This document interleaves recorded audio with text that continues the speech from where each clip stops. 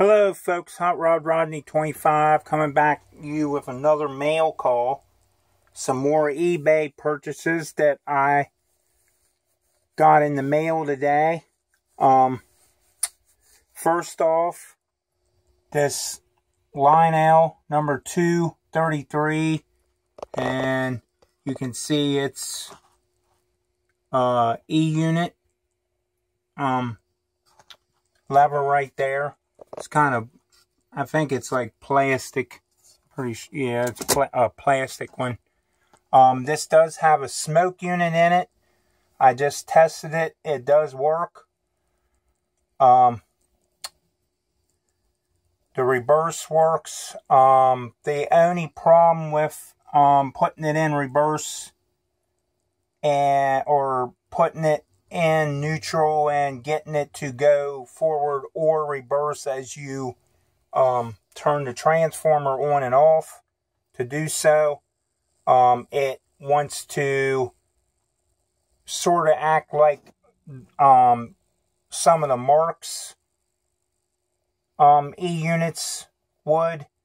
It would go forward for a while and then switch backwards, or vice versa.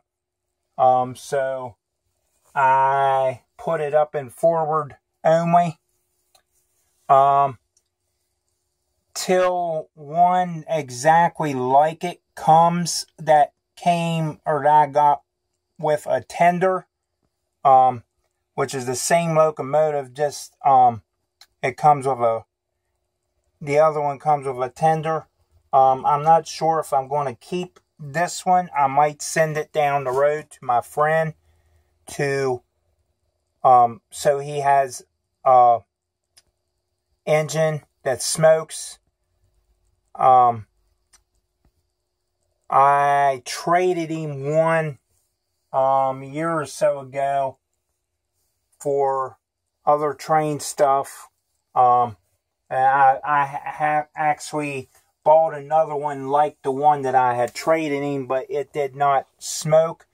This is, I'm going to say it's a, what do they call them?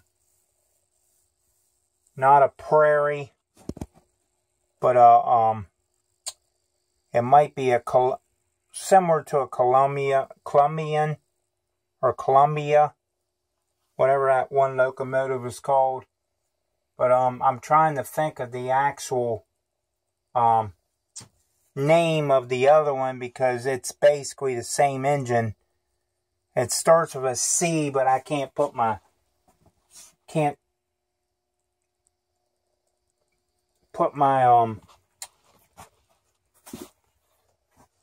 tongue on the word. But anyway, this is a number 233. It does smoke.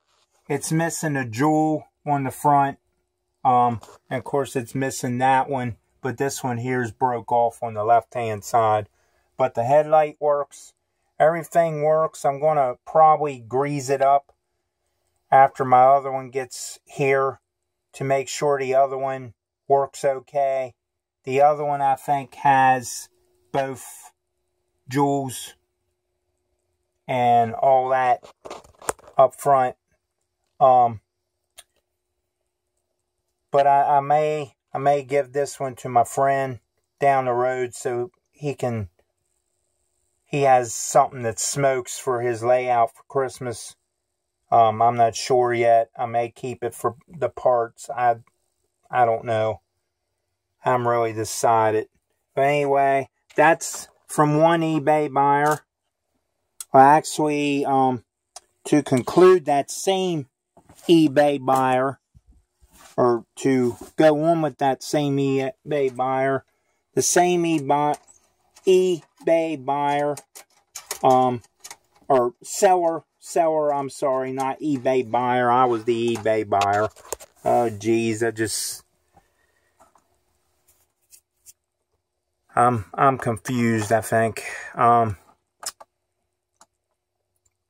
But I bought this New York Central K-line caboose from the same seller, not buyer, seller.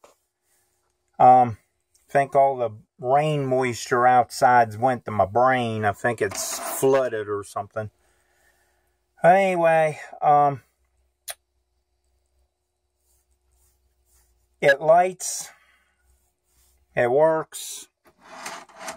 I didn't turn the transformer or nothing on, guys, so I'm not doing all that tonight. I'm just down here trying to make this quick video. From another eBay buyer, I bought this chassis system tender, and what it actually is, it's one of these rattle wheels that go in underneath. I had just got done taking it out, and what it does is, as the tender's going down the track, this rolls on your middle rail, and you Lionel and Marks and American Flyer and all them guys knows this. But it'll come down and it'll make it sound supposed to be like a chugging sound. As you can see, the belt covering on it ain't the greatest. It got caught on something when I was trying to roll the thing back and forth on the test track, and it got kind of annoying with all that rattling. So I took it out, and so I have a free rolling tender. And that will go over here on this train that I made up the other night, that mostly has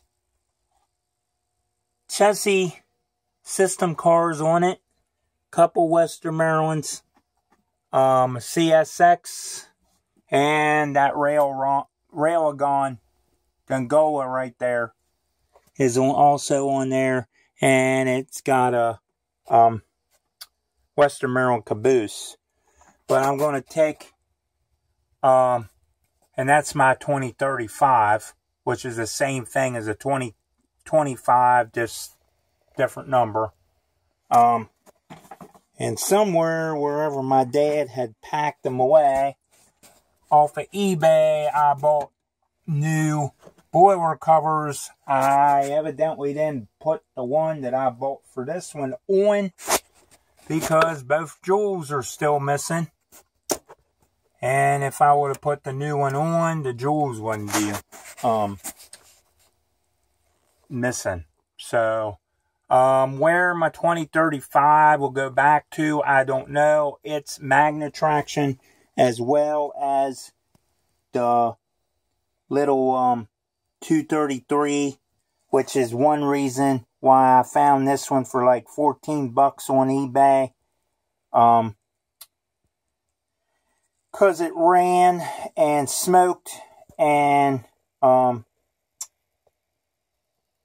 etc, etc, and it was a nice little engine, and I thought of my friend, because I've been wanting to try to find him a different engine to switch out on his layout every once in a while from the other one. This one is basically, I think this one's like plastic. I think it's mostly a plastic body and stuff like that. It might not all be plastic, but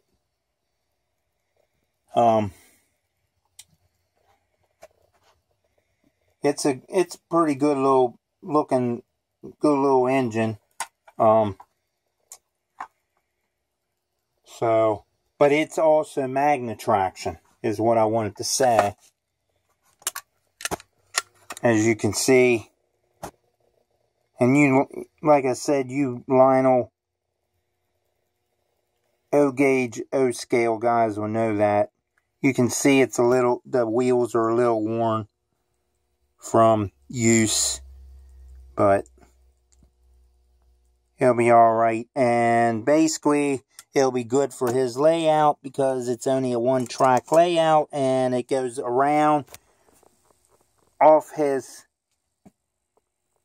main layout, around on over top of his fireplace mantle and stuff. And the track, the way he put it down, is kind of close in places. So I also thought of that, you know, this being Magna traction, at least the engine won't go tumbling off for some unknown reason. Usually Magna traction will not come off the track unless, you know, there's something totally wore out that it don't want to magnetize no more.